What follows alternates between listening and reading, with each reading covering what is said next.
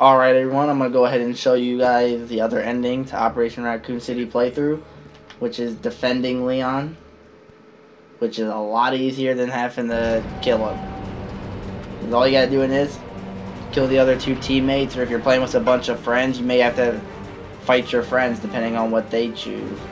I haven't played with 4 people, so I don't know what happens if all 4 choose the same thing. Like if you all 4 chose to defend Leon, you may not have to do anything. And yeah, David's with me, but since this is just going to be a really short part, I told him it wasn't even worth it for both of us to try to record. So I'm just taking it from here.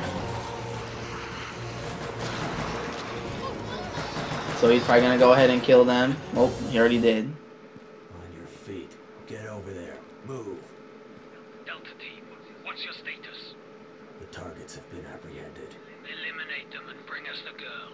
We can do that. But first, we need to renegotiate our deal. What are you talking about? You left us for dead, fighting your BOWs.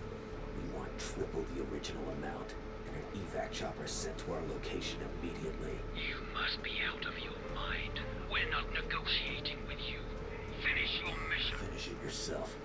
Consider our contract with Umbrella terminated. Then you can die along with Raccoon City. We'll take our chances. You weren't the leverage we thought you were. Umbrella's turned on us already. It's time we stabbed them in the back. What about Sherry? Keep her. We've got other plans.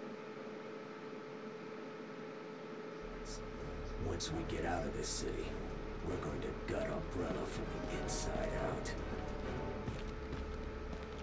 So there you go, everyone. That's the ending if you decide to save Leon.